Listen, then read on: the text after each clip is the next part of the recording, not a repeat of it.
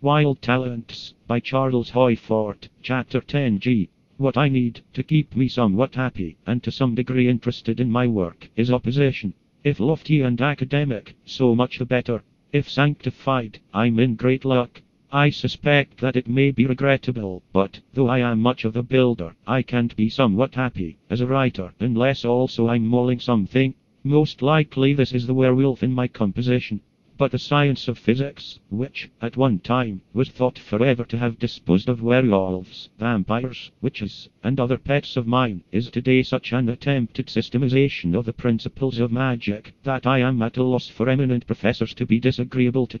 Upon the principles of quantum mechanics, one can make reasonable almost any miracle, such as entering a closed room without penetrating a wall, or jumping from one place to another without traversing the space between. The only reason the exponents of ultramodern mechanics are taken more solemnly than I am is that the reader does not have to pretend that he knows what I am writing about.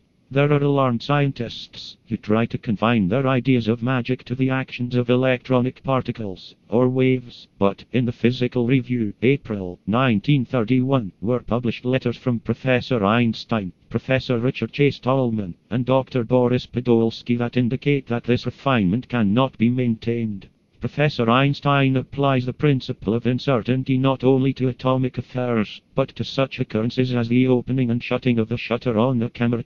There can be no science, or pretended science, except upon the basis of ideal certainty. Anything else is to some degree guesswork. As a guesser, I'll not admit my inferiority to any scientist, imbecile, or rabbit. The position today of what is said to be the science of physics is so desperate, and so confused, that its exponents are trying to incorporate into one system both former principles and the denial of them. Even in the anemia and frazzle of religion, today, there is no worse state of desperation, or decomposition.